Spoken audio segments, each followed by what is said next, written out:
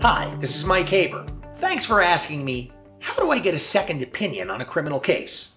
Okay, so you have a pending criminal case, and for whatever reasons under the sun, you're not happy with your lawyer, and you'd like a second opinion.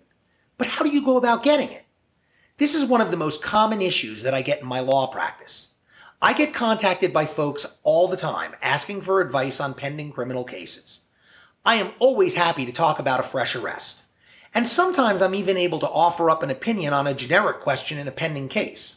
But the fact is, if you have a lawyer working for you on a case that's in litigation, the odds are good that I am not going to second guess that other lawyer who presumably knows more than me about the case.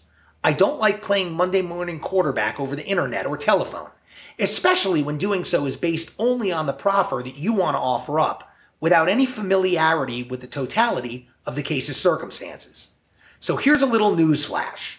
If you want me to give you a competent second opinion on a pending case, not a new arrest, but an existing case that's in litigation and that you have a lawyer for, then you're going to have to first provide me with a complete copy of your file.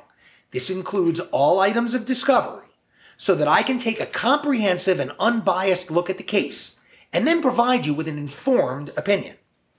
You probably would not seek a second opinion about surgery on the internet. At least I hope you wouldn't, and I know that I wouldn't. Me?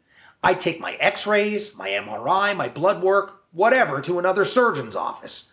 I'd engage in a detailed consultation, and I'd get an informed second opinion, which is precisely what you should be doing with your pending criminal case. Please, pretty please, don't seek a second opinion on the internet. It may not be surgery, but in criminal court, your life is still on the line. That said, I thank you for your question. I appreciate your having asked it, and I invite you to ask me more. Please remember at HaberPA, it's all about reasonable doubt. And if you like this video, then subscribe, because we're going to put out more soon.